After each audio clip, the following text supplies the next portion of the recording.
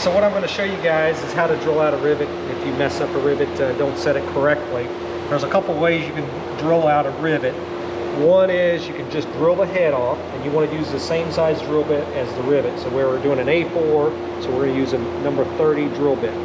So a lot of times you can just drill up the head, and then you can use an awl or center punch and knock the rest of it through the hole. Or you can drill the head and take a pair of side cutters and grab the other end of it and pull it off. Part of the theory there is we don't want to re-drill that hole second time because that'll be enlarging the hole. So we want to drill the head off and then punch it through so that we're not re-drilling it.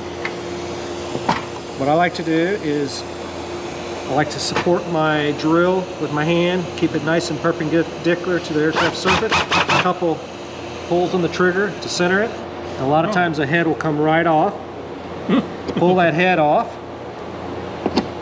And like I was mentioning before, you can, since this is a very sturdy structure here, it's not like a skin, you can take an awl, knock the steel stem down. You want to hit, and a lot of times they'll just bust right on through. If you have to hit too hard, then you might want to drill it again, or take a pair of side cutters and grab it from the other side. So let's try that. Let's drill another one off.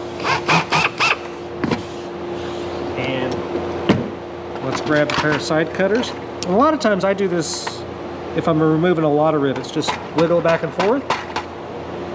And that way you're not enlarging the hole. Gotcha. You want to try one? Yeah. Go ahead. So in theory, you can do this over and over again because you're not enlarging that hole. So you can do it over and over. Of course, that's put your hand.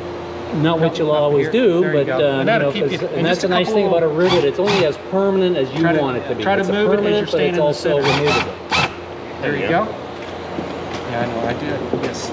Otherwise, you might cut your finger. There you go. And then maybe try to tap it through first.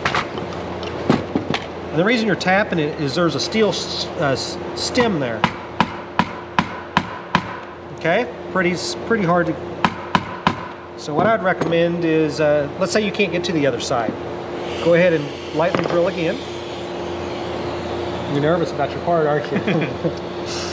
And support the drill. Yeah. Maybe tap it again. There you go. Huh. Yeah. Easy enough. Yeah. Awesome, thank you.